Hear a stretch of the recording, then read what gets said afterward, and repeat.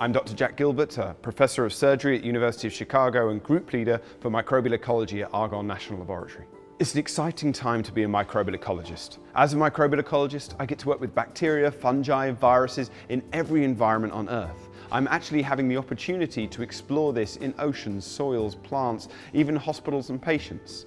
It's a telltale sign that I'm a marine microbial ecologist and I'm now a professor in the Department of Surgery. This is because the medical community, the clinicians, are starting to take very seriously the problem of ecology and ecosystem dynamics in a patient. We need to look at the body as an ecosystem, and by doing that we can develop novel ways to make our patients better, keep them out of the hospital faster, and also enable them to recover to a better state of health more rapidly.